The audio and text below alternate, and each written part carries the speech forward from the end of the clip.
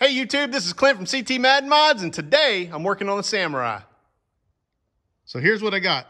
I got a Trail Tough Mighty Kong transfer case cradle. I got a set of Siamese Twins twin sticks. Got an adapter to adapt Toyota flange to the transfer case. I just had this Toyota flange and slip yoke welded onto my front drive shaft. So that's what we're gonna do.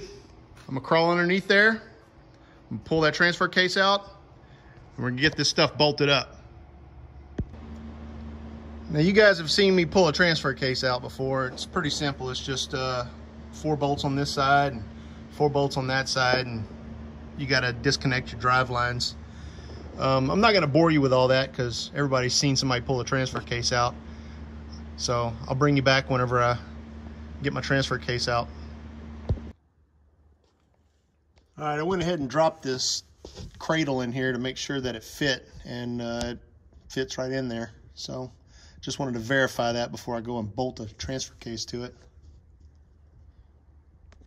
So this last summer I put a 6.5 gear in this, and should have done the twin sticks back then, but I didn't. Hindsight. So what the twin sticks does is it separates them 2 shifting rods inside there. So whenever you go and you shift one of them, I'll go into 4 low and 4 high, or low gear and high gear rather. The other one goes 2-wheel drive and 4-wheel drive. It just separates the 2. Normally whenever you have the regular shifter, it goes 2 high to 4-wheel drive high, and then into neutral, and then into 4 low. In Alaska, a lot of the trails that we ride aren't very technical, and so I like to be in 2-wheel drive low. For one, I like having the turning radius of not having the front end locked up in 4-wheel drive, and I don't necessarily need 4-wheel drive a lot of times, but I do appreciate a good low gear and being able to creep around the trails. And so I like having the ability to put it in 2-wheel drive low gear, and instead of having to get out and lock and unlock them hubs, I can just from the cab I can throw it into 4-wheel drive or 2-wheel drive and then keep it in low gear all the time. So that's what we're doing today. That's why I'm doing it. And a lot of people say it's not necessarily a real twin stick, but it does exactly what I want it to do, which is switches it in and out of 2-wheel drive and 4-wheel drive and keeps it in low gear. So that's why I'm doing this. All right, I ran into some issues with the fitment on this twin stick. It wouldn't fit easily, and I didn't feel like fighting it today. So I'm just gonna go with my original shifter. I'm just gonna throw it on there. I already threw the adapter on there for the Toyota parts, and I'm gonna throw this thing back in. I don't want to spend all day over here. I don't have the shifter boots anyways, so I was gonna have to come up with some kind of hokey solution. I think I'm gonna do something else. I want the twin sticks, but I don't know if I'm gonna go with this set that I have. Maybe I'll put them up for sale and actually get the Generation 2 twin sticks. So I haven't decided what I'm gonna do yet, but what I am gonna do right now is throw this transfer case back in and get on the road. I got a lot to do today, so didn't feel like messing with this all day.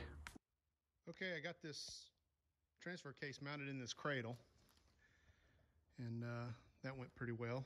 So I'm about to throw it in, and I know this is going to be a short video, but I got things I got to do today, so I'm gonna throw it in real quick, and we'll talk about it a little more. Well, unfortunately I ran out of time last night. It started snowing big time and I needed to get home. It was getting dark, so I took off and came home. Everything works. 4-wheel drive works. There's a slight vibration in 2nd gear, and I'm sure that's just the drive line's probably not balanced or something, but in 3rd gear it settles down. Unfortunately I didn't put those twin sticks in, and I need to figure that out.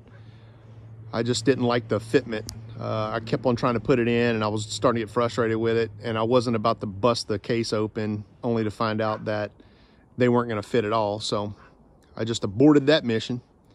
But everything's working pretty good. Had Shannon stop by and picked up some parts from Randy Gibbs, and she got to go through the Samurai and check it out, and we talked a lot. So that's kind of, I'm not blaming it on her, but I was on a time crunch, and so I just kind of put the cradle in and put the driveline in, finished everything up, and went home. So sorry I didn't get more on film, but it is what it is. I was by myself and had a time crunch.